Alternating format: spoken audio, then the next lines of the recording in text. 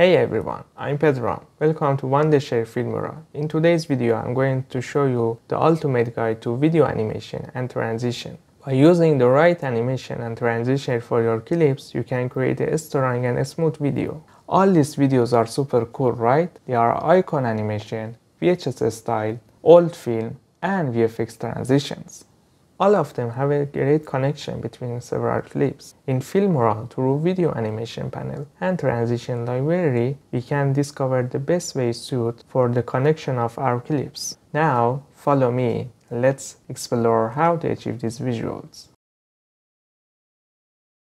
Animation preset help you to create engaging videos and save time animating your PNG icon or your videos. In Filmora 14, we have a two collection of different animation you can use for your project. On the right side, if you click on animation part, you can see this animation here. We have a fade in and fade out animation, pause animation, a slide animation from different direction, vortex in and out, zoom in and zoom out. To apply animation on your layer, you should click and drag them on your layer. If I play the video, you can see we animate the opacity of the video. To get a slower animation, you can increase the distance between the keyframes by click and drag them. To customize your keyframe to improve your animation, you can right click on your layer and select Show Keyframe Animation or press Alt-Shift key to get access to this window. Now, if you click on this icon, you can see the keyframes better, and because we animate the opacity, we should click on the opacity, and now you can see the linear animation here. To change the keyframe from linear to curve, you should use these options. If you click on the your keyframe, and click on the curve option, you can see the animation now is changed. To close this window, you should right click on your layer and select Hide Keyframe Animation. For the second preset animation, if you click on the preset motion here, you can see we have a different animation here. But when should we use them? I usually use this animation for PNG icons or image on my videos. But before adding the PNG icons to your timeline, let's create a black ramp on the video to see the PNG icons better. So add the black image to your timeline, increase the duration, and on the right side click on a mask, linear mask, and rotate your mask 90 degrees. Move it down to make the edge smoother. Just scroll down a little and increase the blur. Now we have a little black ramp here. Now select all your PNG icons and import them into your timeline. Put them on the top of each other and increase the duration. Then on the basic part, make them a little smaller. Put them near each other. Now go to the animation part. For these icons, I want to see them pop on the screen. So we should use boom animation. To apply the animation, you should double click on it. You can use other presets too. It depends on your project and the image you want to animate. The difference between animation preset and motion preset is motion preset has an animation for in and out by default. So you don't need to change anything. Just increase or decrease your duration of your layer to get a slower or faster animation. Now arrange your layers like stairs to see them on a screen one by one. Now let's check our final result.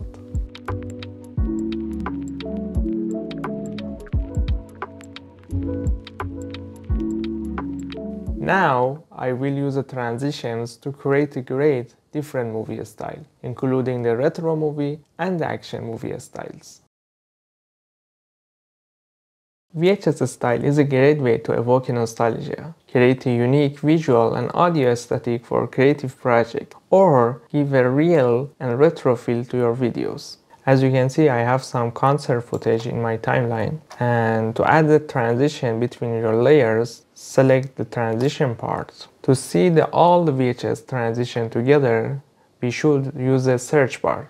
And on search bar, type VHS and hit enter. Now we can see all the transition together. To add a transition to your video, just click and drag them and put them at the beginning or between these layers. You can trim the transition to get the faster transition. For the next video, I want to add damage VHS 2 and trim it again. You can add some cut on your layer to apply another VHS to get the camera damage. Just click on the split tool or press Ctrl B and add another VHS transition and continue like this to apply all transition between the layers.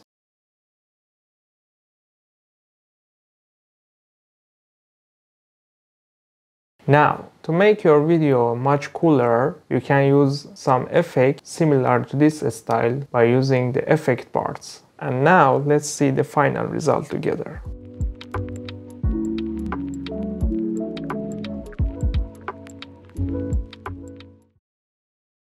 For old film style, I have some footage from Virginia nature. Some cows and green hills, and we can use a transition like a VHS and glitch again. So on search bar, type film.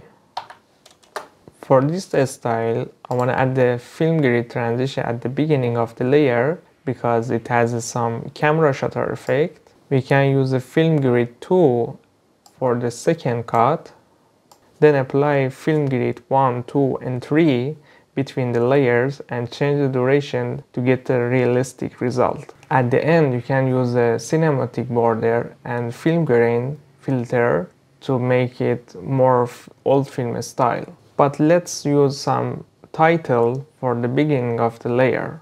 So click on the titles, use the old film title at the beginning of the layer, then select all layers and move them to the right side. And click on the title on the right side, type the cows. If I play the video, you can see we have some old film style. Then trim the extra frames because we don't need them, and select all the layers and move them to the left side to get the faster intro. And let's watch the final result together.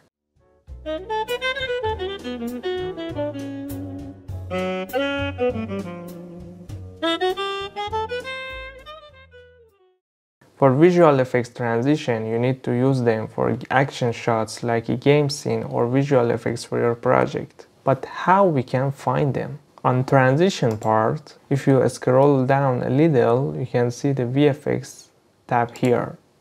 Click on it and you can see all the VFX transition here. As you can see, I have some epic shots in my timeline. And if you are looking for this kind of shots, you can use the static media tab here.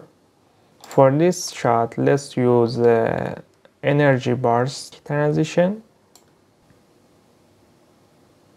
But remember to use the transitions similar to your project because you can use the ice transition for a shot with a fire. Apply this fire transition for this part.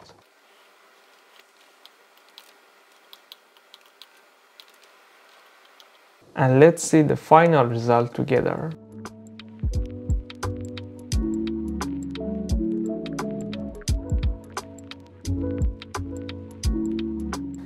And if you want to see more tutorials like this, you should check out our Filmora Creator Hub. Hope you enjoyed this video and thanks for using Filmora 14, and as always, stay creative.